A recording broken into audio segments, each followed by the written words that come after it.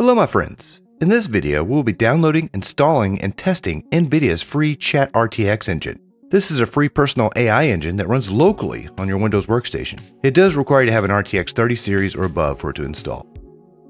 First thing we're going to do is we're going to need to download NVIDIA ChatRTX. Note, this is a pretty big file. It's 32 gigs, so give it some time to download and make sure you have enough disk space so you can install this and run it at the same time. After you've got it downloaded, next thing we're going to do is we're going to extract it. So I'm just going to right click on this, tell it to extract all. This is a big file, so it'll take a while, so I've sped through this just to save time. Okay, so now we want to go to the setup. We're going to double click on setup and tell it to install. It's got its custom install options here. I'm just going to keep all the default here. I'm going to read through this. I'm just going to go ahead and check this box here and click next.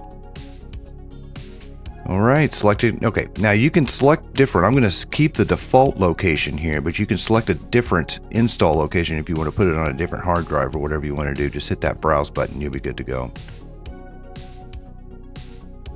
Alright, I'm going to hit next. Okay, so I'm going to tell you this took about 30 minutes to install, so I'm going to speed through it so we don't have to go through the painstaking process of that. But give it a good 30 minutes to install, and once it's installed, you'll get to this window right here. Once the installer has finished, all we got to do now is hit close and we'll be good to go. So I'm going to come down here and click that button right there. There we go. Now it's going to open up a command prompt and it looks like it's Perl script that they're executing. And it does pretty cool stuff. So if I hit allow here, now you can watch it. It's just creating all these files. I assume it's looking at the folder that we downloaded everything and pulling it over in this direction. After it finishes doing this, it's going to open up a web browser, which is on the other screen on my monitors here, so I dragged it over. And here we go, I'll get this a little bit bigger so we can see it, and this will be the user interface. So here we go, this is your own personal chat, personal bot that you have in your house that's loaded on one of my machines, and there's the folder path that it's going to. So let's go ahead and start with some commands here.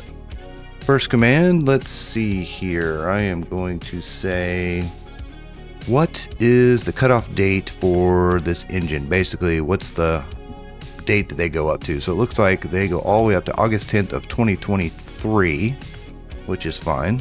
Okay. So next I'm going to do is I'm going to switch this to the AI model right here. And then I'm going to ask it another question and see what it can point out here. So we will say, what is chat with RTX? What is this thing? There you go. It's got a good explanation of what's going on. Now, the cool feature that I really wanted was it to write me a shell script, you know, just a quick little Linux shell script. So I type this in here right here, just write me something for Ubuntu.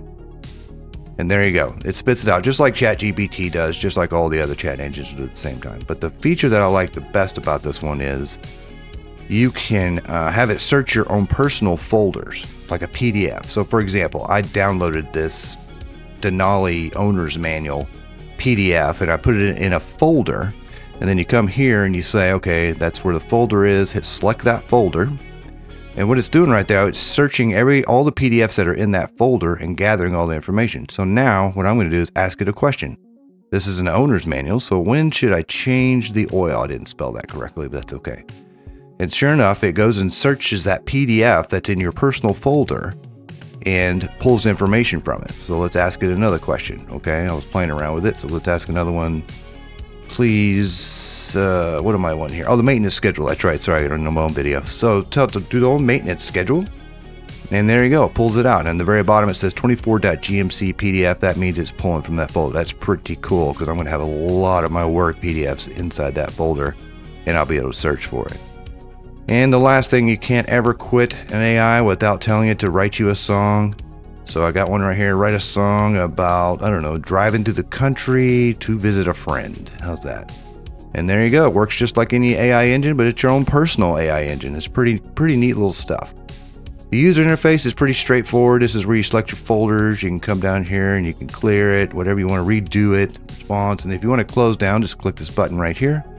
That closes you down, says the video memory has been released. Thank goodness it uses a bunch of it. And then press any key to continue and you are done. And there you go. You got to play with the new ChatRTX personal engine. Have a good one.